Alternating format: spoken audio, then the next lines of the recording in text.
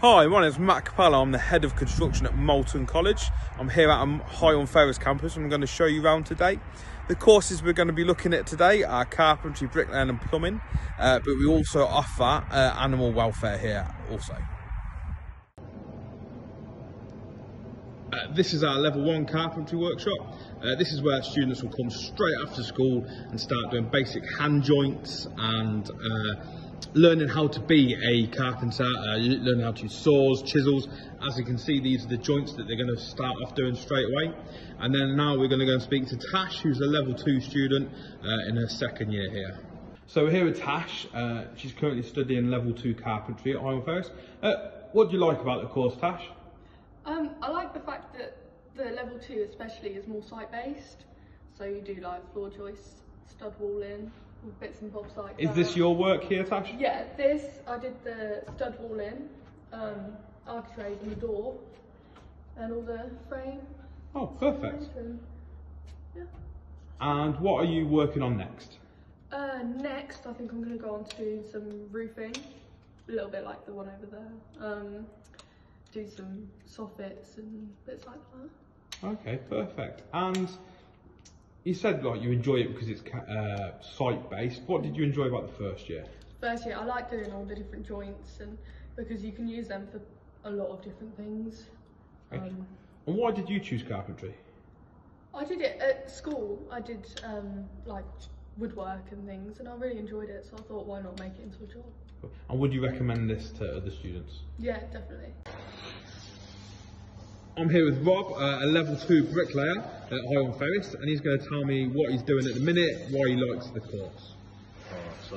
I'm on my test piece where I basically build a 9-inch wall, joint in with an attached pier with a coping stone on the top. I really enjoy my course because I feel like it gives me the skills to be able to progress and then move on to site once I leave. So there's plenty of options for me once I do go.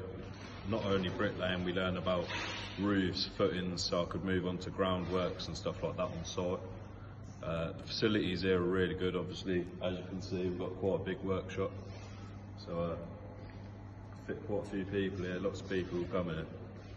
But as a site as a whole, it's quite small, nice and quiet out of the way. Perfect. And why did you choose Higham? I chose Higham just because it's closer to home. I can get here easily. I ain't got to pay for travel. It's not walking distance from my house.